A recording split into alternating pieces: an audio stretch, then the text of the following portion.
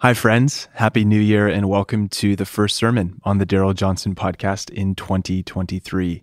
We hope that the Christmas season was meaningful for you and that you're starting this year with joy and peace in your heart. Before we begin, I do want to say a huge thank you to those of you who gave before year end. We were able to reach our goal of raising $50,000 as a part of our match. And because of your generosity, our team at the Canadian Church Leaders Network here can continue to serve the church, including through this podcast.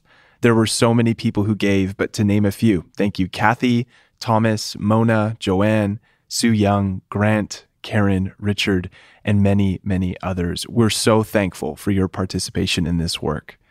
Well, we are back in the series, Making Maturing Disciples of Christ, a series Darrell preached in 2013 at First Baptist Church. In today's sermon, Darrell preaches from the popular verse, Galatians 5:16, which reads, "Walk by the Spirit, and you will not gratify the desires of the flesh." We hope that through this message, you are encouraged to embrace the power of the Spirit in your life, to overcome the flesh and form Christ in you. Now, before we jump in, I do want to thank our friends at the Canadian Bible Society who made this episode possible. We want to highlight one of CBS's resources called the Bible Course. It's a course that was created to help the average person engage with God's Word in a deeper way. The Bible Course includes 8 weeks of video teaching that are all designed to connect the events, books, and characters of Scripture together into one big story. If your group of friends or small group at church is looking to go deeper into Scripture, consider moving through this course together. To check out the first video for free and to learn more about the course, just head to biblesociety.ca/thebiblecourse and you'll find all you need. That's biblesociety.ca/thebiblecourse. Well, with all that said, let's jump in with Darrell. Walk by the Spirit, and you will not carry out the desires of the flesh. Walk by the Spirit, and you will not carry out the desires of the flesh. Walk by the Spirit, and you will not carry out the desires of the flesh.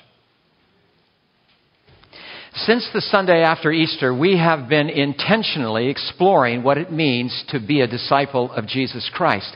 We will continue intentionally doing so through Labor Day at the end of the summer. I say intentionally because, as I pointed out when we began this series, the exposition of any text of Holy Scripture inevitably ends up with Jesus in some way or another, and inevitably ends up working through the response to Jesus' call, "Come, follow me." So over the last few weeks, we've been realizing for the first time, or the 20th time, that there are many dimensions to discipleships. There are many ways of understanding relationship with Jesus. There are many angles on what it means to follow Him.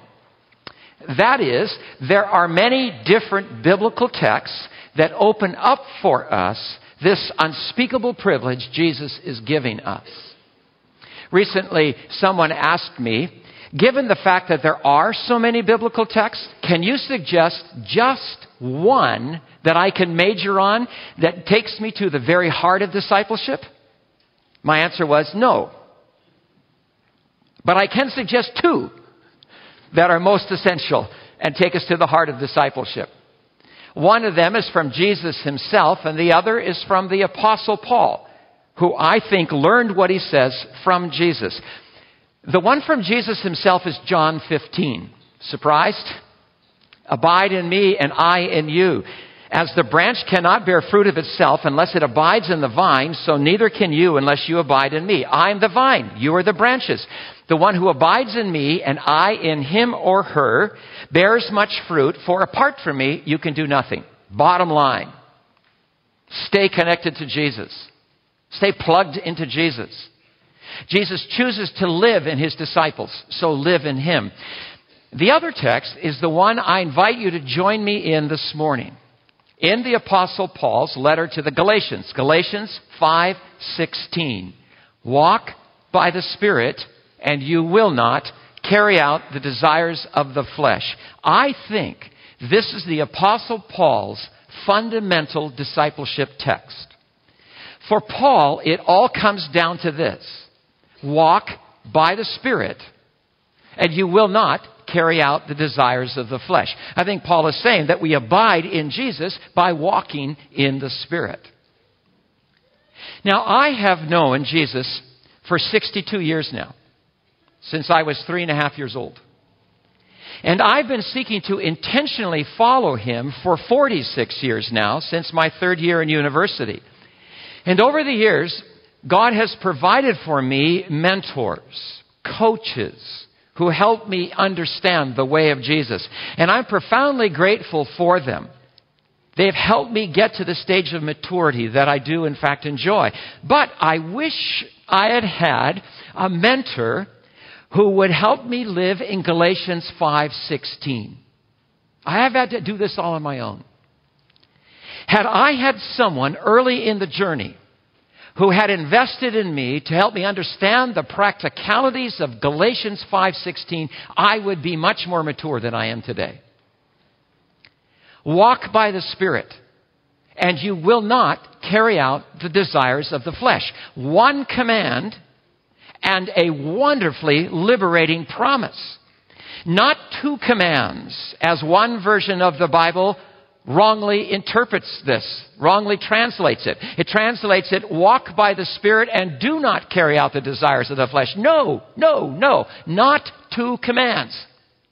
One command and a wonderfully liberating promise. Walk by the Spirit and you will not carry out the desire of the flesh.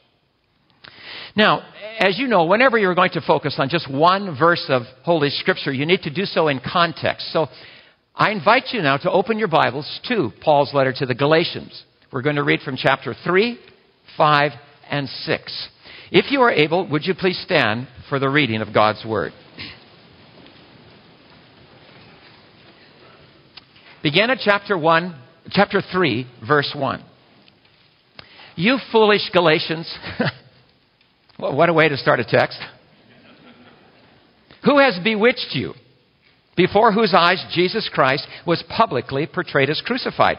This is the only thing I want to find out from you. Did you receive the Spirit by the works of law, or did you receive the Spirit by hearing with faith? Are you so foolish? Having begun by the Spirit, are you now being perfected by the flesh? Then chapter 5, verse 16. But I say, walk by the Spirit, and you will not carry out the desire of the flesh. For the flesh sets his desire against the Spirit, and the Spirit against the flesh. For these are in opposition to one another, so that you may not do the things that you please. But if you are led by the Spirit, you are not under the law.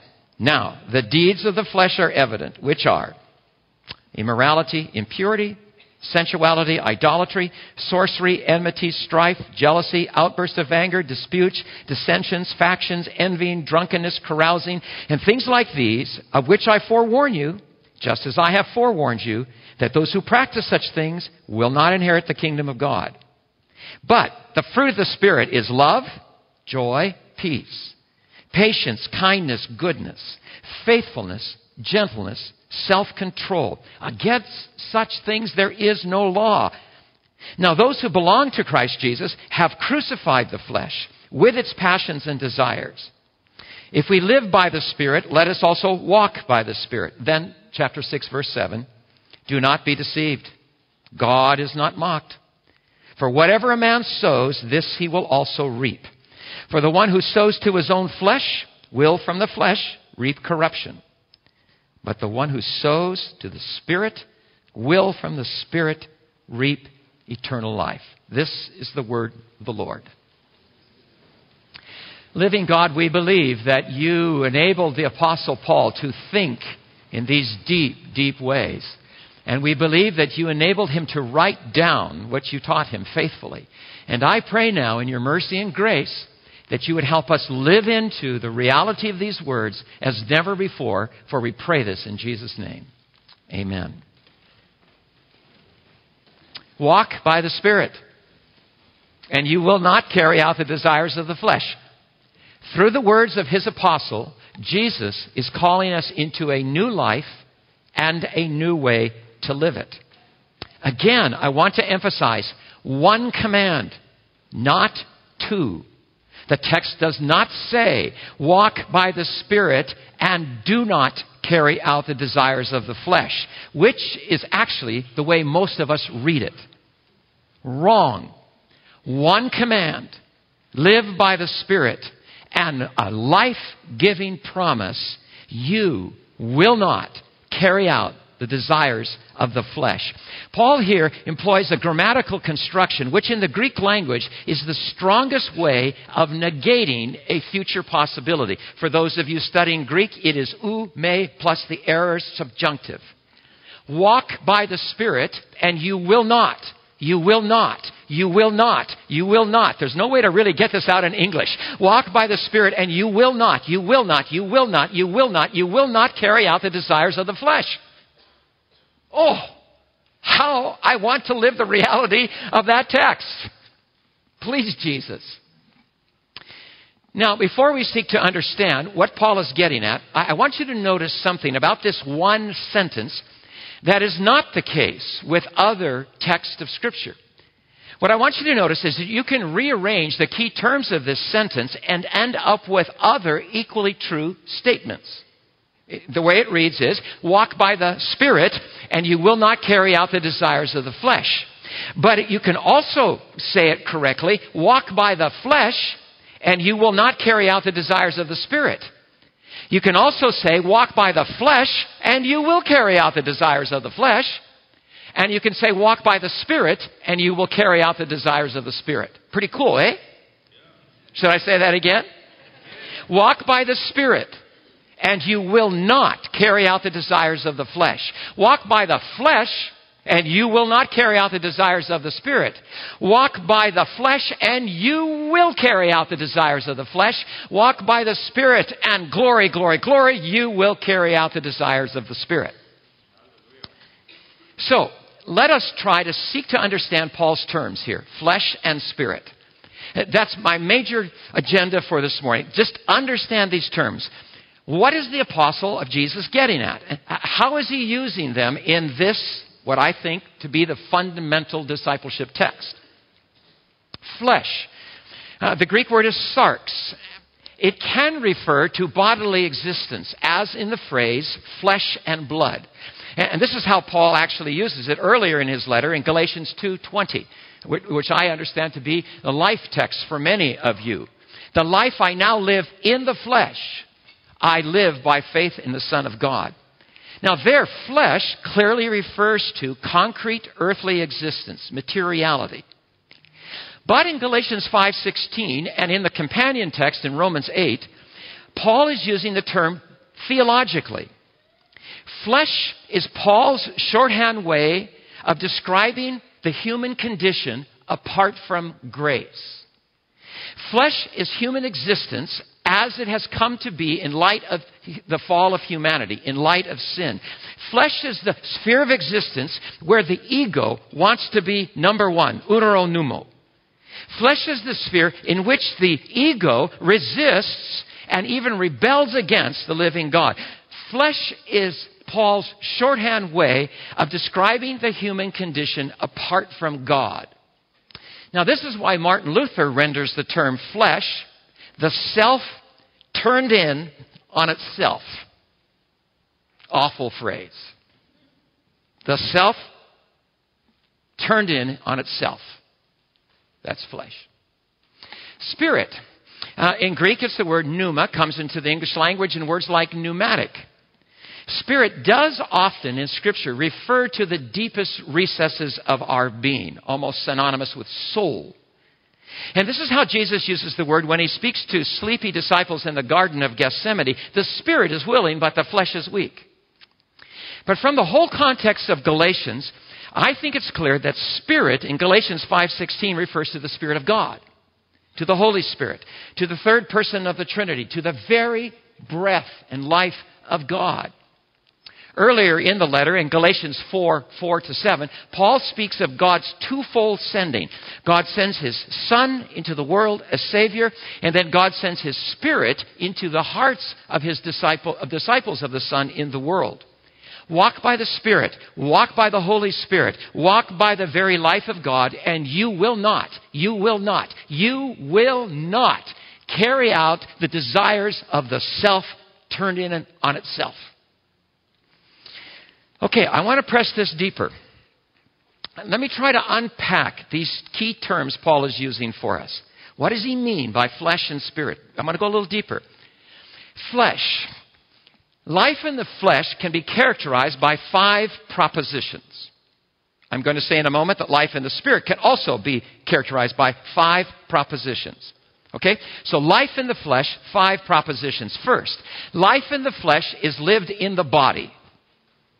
It's lived in material existence in the stuffness of creation.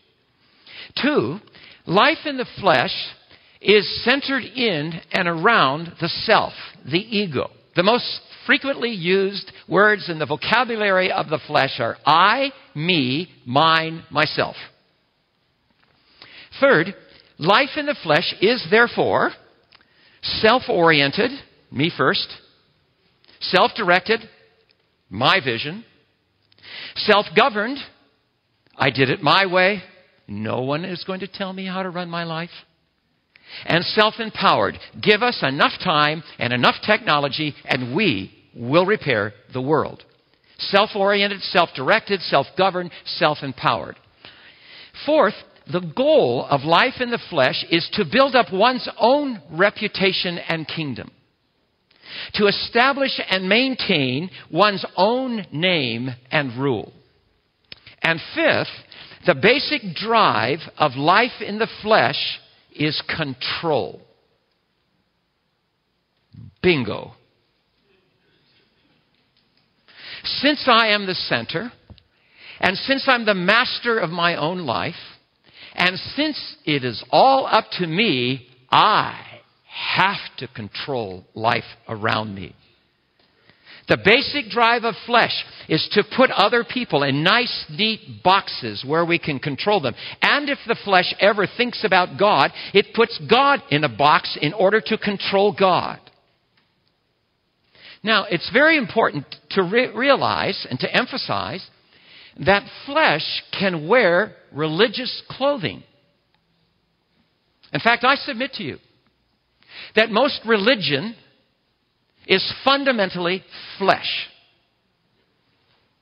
Most religion is the human effort to placate God and to get God to fulfill our own egotistical needs and ends. The flesh can talk God talk. It's just that the God it talks about is a God created in its own image, who strangely endorses and walks to our agenda. The flesh can even come up with religious cliches like, God helps those who help themselves. Fleshly. Or, look inside to the God who is in you, who is you, etc. In some countries, as you might know, the flesh will even print on its currency the words, in God we trust. But everyone knows what those words mean. It means in the currency we trust. In our wisdom and in our power we trust. The fact of the matter is, you cannot even talk about God in the place where the currency is minted. Flesh. Yuck. Spirit. Life in the Spirit of God can also be characterized by 5 propositions, in contrast and comparison with the propositions about life in the flesh. So, first, life in the Spirit is also lived in the body, in the material world. And this is critical to grasp. Life in the Spirit, life in the transcendent Spirit of God is very earthy life. Not earthly, but earthy life. It's all part of God's great intention in creation and incarnation. The very life of God who hovered over the deep and breathed into being this wonderful world. The very life of God who dwelt in and animated the body of Jesus of Nazareth now comes to dwell in our bodies, in this material stuffness. Do you not know that your bodies, Paul asked the Corinthians, do you not know that your bodies are a temple of the Holy Spirit? You're looking at a temple right now. And I'm looking at all these temples. The Holy Spirit comes to take up residence in our bodies. The Spirit does not take us out of or beyond the space-time material existence for which we are created. Walking in the Spirit, whatever else it means, is not opposed to eating and drinking and enjoying creation. It's not opposed to laughing and playing and making love. Indeed, it's the presence and power of the Spirit that enhances those aspects of our earthly existence. Life in the Spirit, like life in the flesh, is lived in the body, the tangible, measurable, visible bodies. Now, this is why in Romans, Paul exhorts us, present your bodies a living sacrifice. This is where spirituality is going to be lived out, in our bodies. In fact, we'll discover next week that you cannot do any of the spiritual disciplines without your body. The New Testament knows nothing about disembodied spirituality. It all involves the body.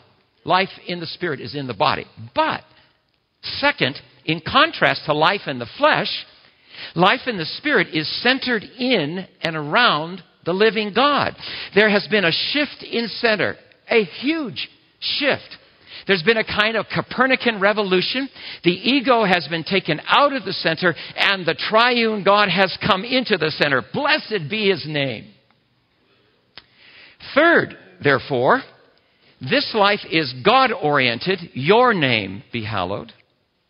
God-governed. Your kingdom come. God-directed. Your will be done.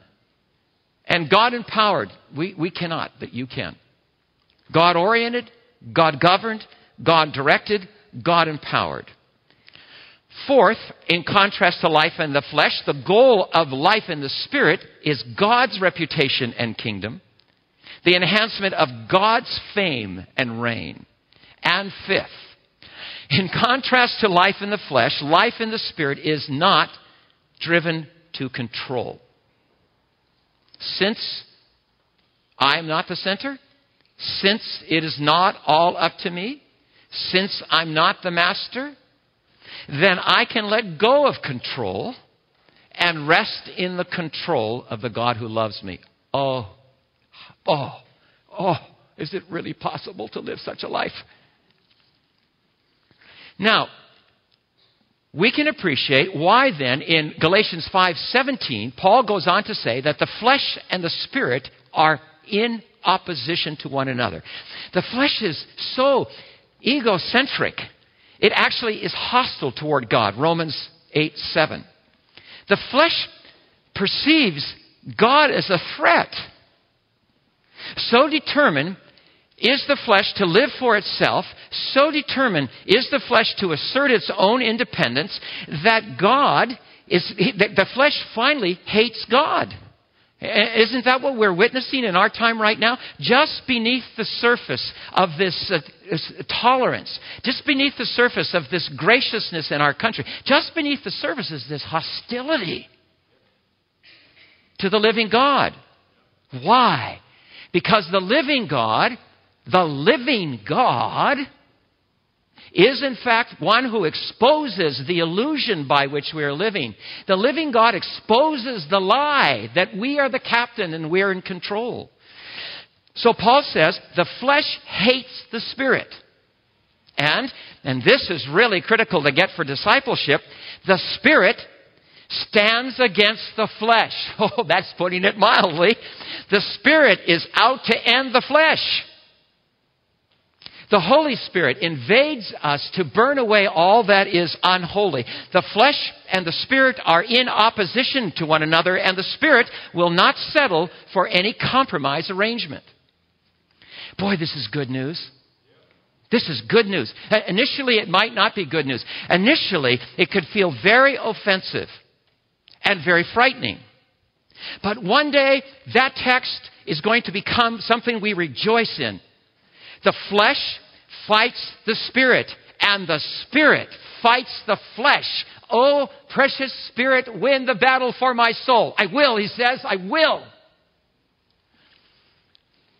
Now, as you can expect, these radically different ways of living, flesh and spirit, will result in radically different qualities of life. Each way of living, flesh, spirit, is going to give birth to a whole different set of attitudes and behaviors and values and lifestyles. So, the quality of life produced by the flesh is what Paul calls the deeds of the flesh. I hate this list. I never like reading it out loud. It is so offensive to our postmodern sensibilities, but it's documented all over the globe. Paul does not mince words here. He just comes right out there, offensive though it may be, and he says, here's what walking by the flesh is going to lead to. Here's the natural outcome of self at the center, self-grounded, self-governed, self-empowered living. Paul's list is not exhaustive. He says things like these, meaning that he's simply illustrating the kinds of things that emerge from living by the flesh. A number of years ago, while our oldest son was still in high school, we were reading this text at breakfast. And David said, after reading the list about the deeds of the flesh, "Boy, Dad, that is really chaotic." I thought, what a good observation. Good on you. Later that day, I pulled out a commentary by Otto Bett, who wrote, "This seemingly chaotic arrangement of these terms is reflective of the chaotic nature of sin. And this chaos is to be contrasted with the oneness of the fruit of the Spirit in its orderly arrangement." Paul says that these deeds of the flesh are evident. They're visible for all to see. And he says they're evident in the full range of our existence. In our sexuality, in our spirituality, in our relationships, and in society. So just for a moment, look at the list again. In our sexuality, the flesh issues in immorality or fornication, sexual intercourse outside the one man, one woman covenant of marriage. It issues in impurity, unnatural sexual behavior. And it issues in sensuality, open and reckless abandon of decency. In our spirituality, the flesh issues into idolatry, creating gods in our own image and trusting other than the living God. It issues in sorcery, the secret tampering of the powers of evil. Interesting, the Greek word there is pharmakia, which comes into our language as pharmacy. In Paul's day, pharmakia referred to drugs used to alter one's state of consciousness. Nothing new under the sun. In our personal relationships, the flesh issues in enmities, strife, contentiousness, jealousy, outbursts of anger, fits of rage, disputes, selfish ambition, dissensions, factions, envying. And then, in larger society, flesh issues in drunkenness and carousing, orgies and drunken bouts, and all the wreckage that comes with it. That, according to Paul, is the natural consequence of opting for life in the flesh. And according to Paul, and I think the rest of Scripture, it's the only form of life that can result from the flesh. Which is why the only hope for human societies in any age is a spiritual revolution. A fresh moving of the Spirit of God.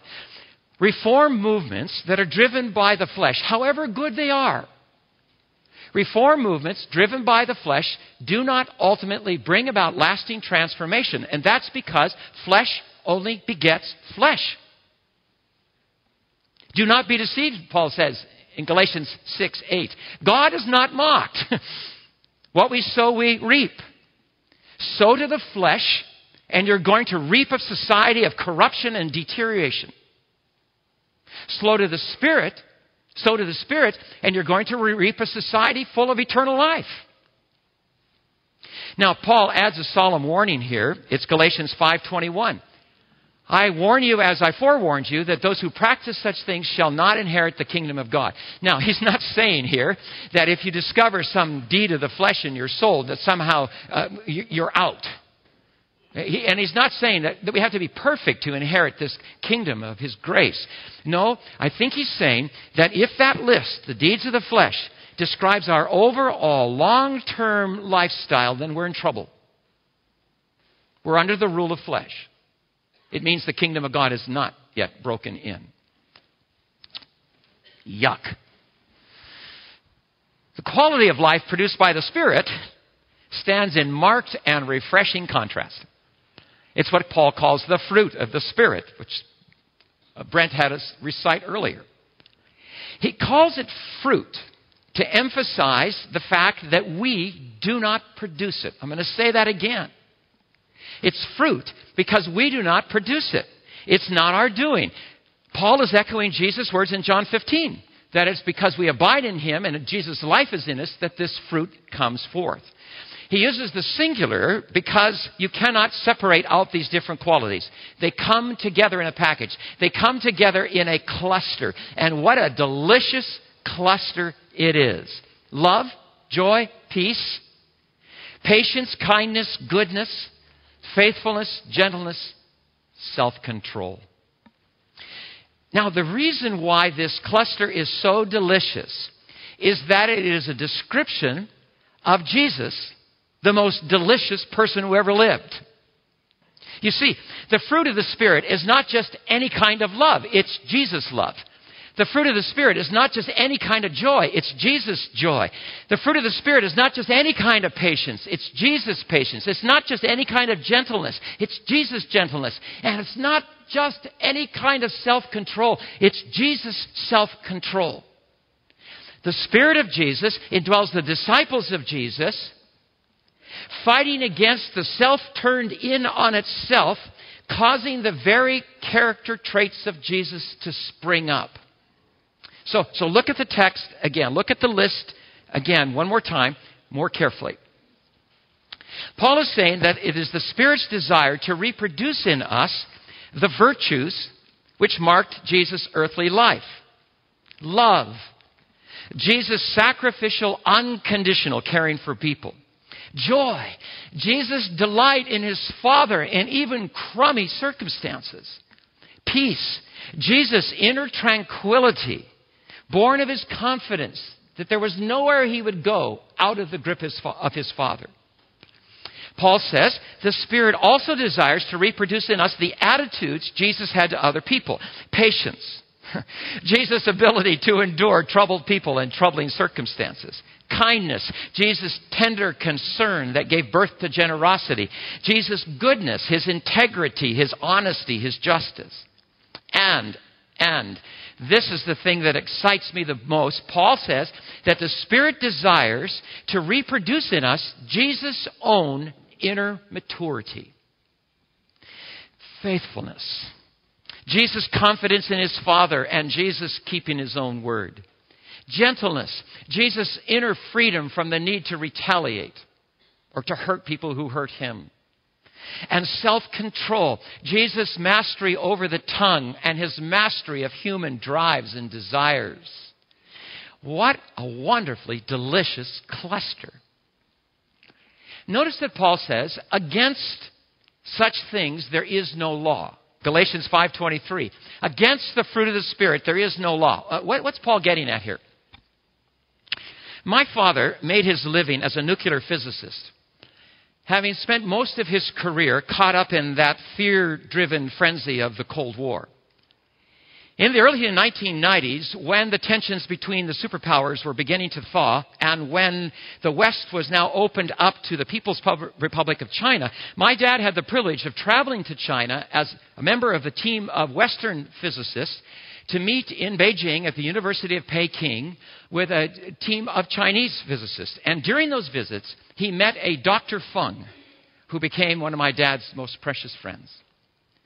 At the first meeting there at the University of Peking, Dr. Feng noticed the life of Jesus in my dad, and so during the break snuck up to him and quietly said, "I too am a lover of Jesus." And during those years of their friendship, Dr. Feng wrote an essay on love.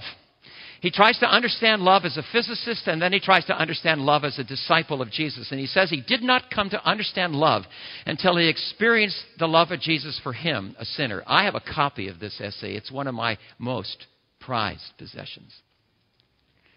Now, Dr. Feng especially liked Paul's letter to the Galatians, and especially this text we're looking at this morning.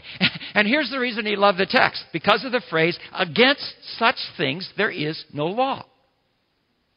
Dr. Fung took Paul to mean that no one could make a law that would keep him from living the fruit of the Spirit.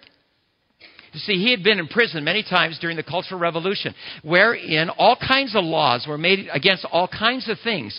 But he would say, there's no law that can keep me from loving. I can still see his face when I got to meet him in his Mao uniform, broken teeth, delight on his face. He says there's no law that can be made to keep me from loving. No law against him loving his fellow prisoners or loving the guards who hurt him. No law could be made against experiencing the joy of the Lord in his prison cell. No law could be made against him from experiencing peace in tough circumstances. No law could be made against him for practicing patience and kindness and gentleness. And no law could be made against him for exercising self-control instead of wanting to lash out at those who were trying to hurt him. Wow. Why? Because from deep within the well springs of our being, the mighty, free, sovereign Spirit of God overcomes the flesh and brings forth the character of Jesus in us. The question is, what part do we play in this? If this delicious cluster is really the work of the Holy Spirit, do we even have a part? Yes, we do. Walk. An active verb. Walk in the Spirit, a very active discipline. So how? How do we walk in the Spirit so that we do not carry out the desires of the flesh and so that we carry out the desires of the Spirit? We'll tackle that question next Sunday.